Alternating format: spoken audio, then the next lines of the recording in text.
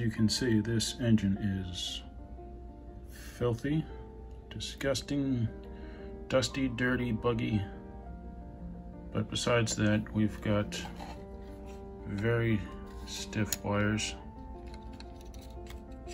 And that's no good. They're probably corroded down there. I can't see. The motor turns, not really voluntarily.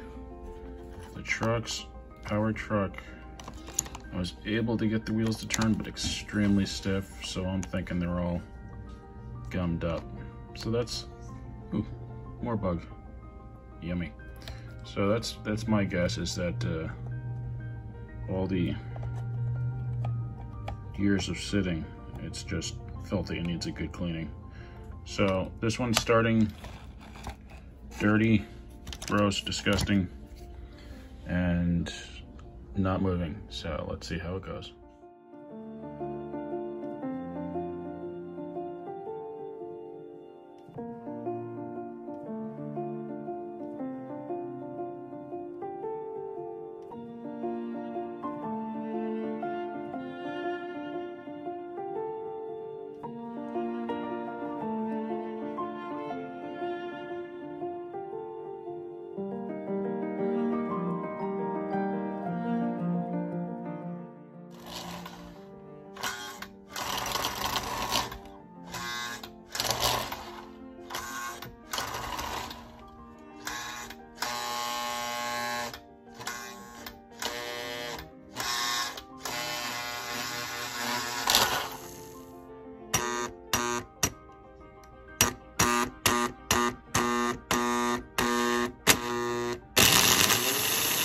So I've been working on this engine for a while.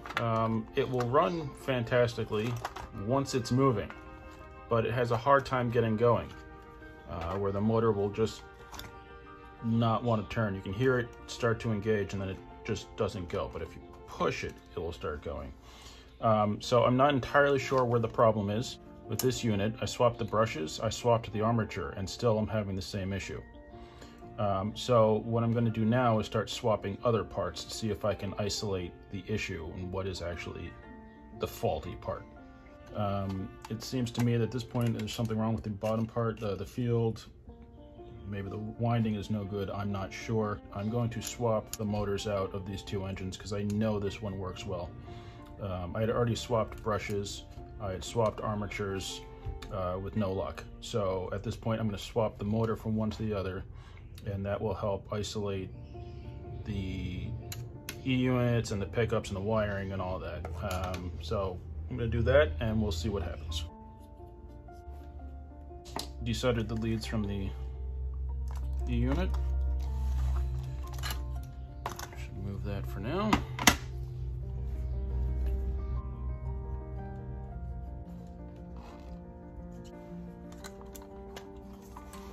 Swap the motor from the known good engine over here.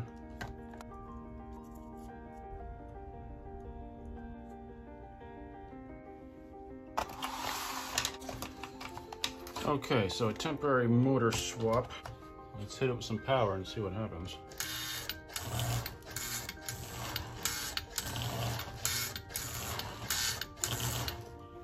Okay, so you might say, what the heck was the point of that? Well, what did we just do? We just isolated the fact that the problem is in fact in that motor and not anywhere else in the engine, which that eliminate a little bit of wiring and the E-unit. So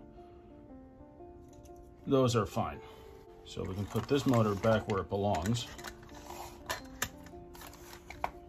and then continue looking at this. So considering that I have swapped the armature and the brushes, what else can I do? I can swap brush plates and see if that helps.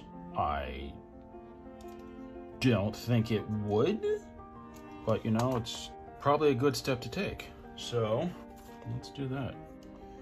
And this is also just good for basic, you know, repair experience, as far as figuring out what parts have what effect on the engine as a whole. I mean, the great thing about these post-war engines is there's not a whole lot involved, but it still takes some decent basic diagnostic skill to isolate the issue. And as you have more experience doing that, you need to spend less time swapping parts because you'll have a better understanding how everything works. Probably should put the armature back in and some brushes.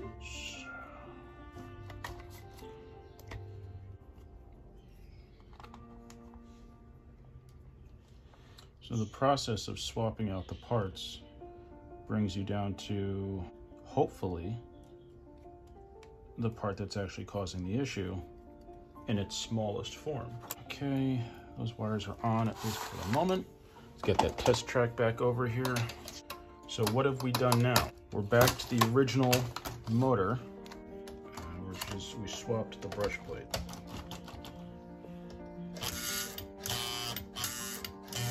And we are still having the same issue. So let's break this down again. So what I'm down to at this point is having an issue somewhere in here.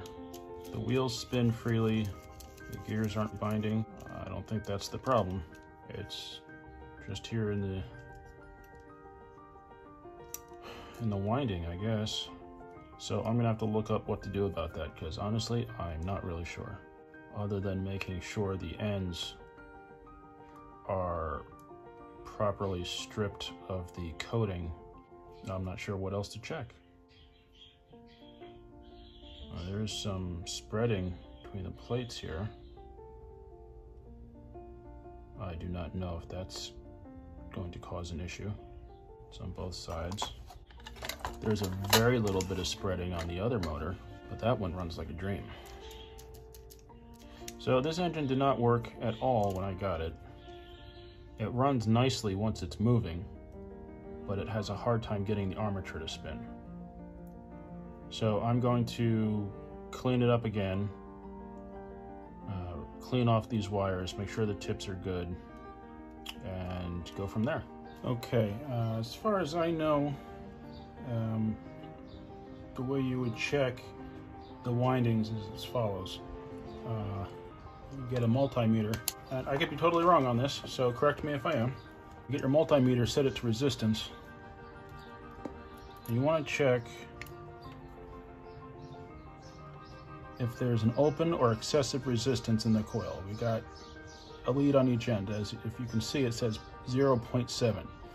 That's less than 1 ohm of resistance.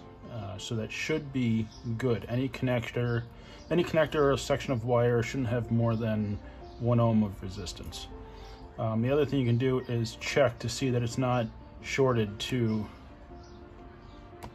ground, and it does not appear to be. Keep in mind, once you put the brush plate back on and screw it down, it is then no longer isolated. So what happens is, if you have the motor all together and you have the ground attached, now when you check it, if you have the lead and here, you'll see now that I have less than 1 ohm of resistance again, which means that's got good conductivity from one end all the way to the ground on the other. So now we're not checking the coil the same way. So that's what I had done with this while I had it apart, and I got very similar readings.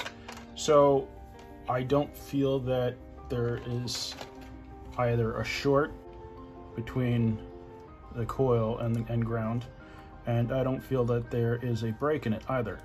I do not know offhand of the spec that these are supposed to have as far as resistance. I'm going with the assumption that anything less than 1 ohm is good. So I got very similar readings on both units. So the only thing I'm really left with is, yeah, I don't really know. I'm at a loss. Maybe it's clearance between the plates and the armature? I don't know. So at this point, I've exhausted my diagnostic knowledge. So I'm going to put this engine back together so that I can use it, and because this one works. This one, as I said before, it runs once it's moving. So I guess I'm just going to put them both back together and run them for a while and see what happens. If you have any idea what's going on here, what I may have missed, what I may have done improperly, what I forgot to check, let me know in the comments, because I'm always willing to learn, because that's a big part of this. I guess you can't win them all. Not everything is going to work out, and you're not always going to end up with a great running engine, but that's okay. Can't win all the battles. So that doesn't mean you shouldn't try to fix it. And next time I get an engine that has a similar motor, I will swap parts around again and see if I find something different. In the meantime, maybe I'll learn from somewhere what this issue is and how to properly fix it. Well, thanks for watching. I hope this has helped you in some of your diagnostic tasks in trying to fix your engines. If you have any other questions about taking these apart, checking out different components, let me know in the comments. Please don't forget to subscribe and like, and see you next time on dagryffyn Hobby.